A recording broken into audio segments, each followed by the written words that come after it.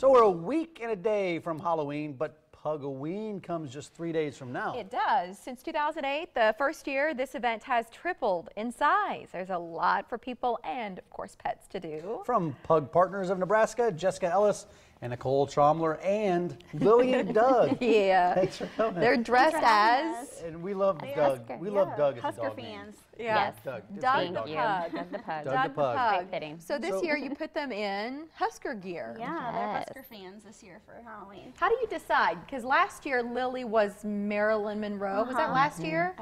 I mean, you kind of went for these celebrity costumes last year. How do you pick? It was a hard pick, but we figured the Huskers would be cute. We hadn't done that one, so. Yeah. Are they real Husker fans in real life? Yep, they are. Do they watch the Yeah, games? they sure are. They watch the games? They sleep through most of the games. They do. We understand. Right, okay. They'll rally for the end. When So what kind of costumes do you see at Pug-O-Ween? We see all kinds of stuff. Last year, one of the really good ones was a E.T.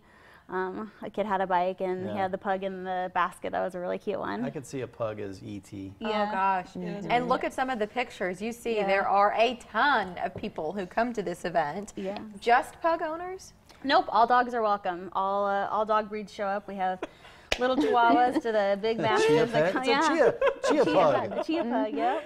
Oh my gosh, people are so clever. They are. Well, yes, the every year they have get to better. Be comfortable for the dog. You don't want to put them in something that they're miserable in it. Right. So look at some of these. So what is there to do? What kind of activities are there? For So we have the costume contest, obviously.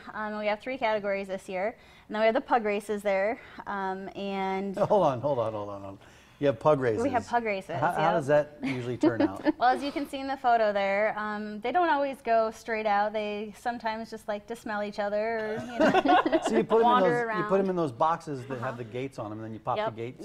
Pop the door open. And whoever gets to the end wins. Is there a treat at the end that? Yeah, for the winners there are. Yeah, we do a whole row of them. Can we revisit the costume contest? You said there were 3 categories. Yep. What are they? We have most original, best duo group, and best non-pug this year. Oh, any activities for people? Yeah, we have a big raffle and silent auction, so lots and lots of products. It's a lot of just people stuff, not all dog stuff, but obviously there is a lot of great dog stuff. We also have a lot of vendors there. We have a pug store for Pug Partners, so we'll have our t-shirts for sale as well.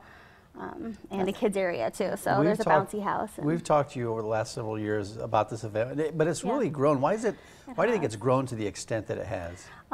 Because people love their pugs and it's a fun event. I mean, pugs are adorable to begin with, and then you put them in costume and it just takes it to the next level, you know. Remind us about the mission of your organization. The mission of Pug Partners is we rescue pugs and find them forever loving homes. So we take them in from a variety of places, and they go into foster care and get adopted. Nicole, why do you love this breed?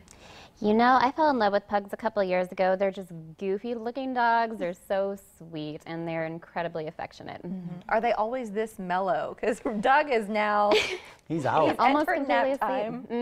No, quite frequently they're not, but every now and then you get this calm moment.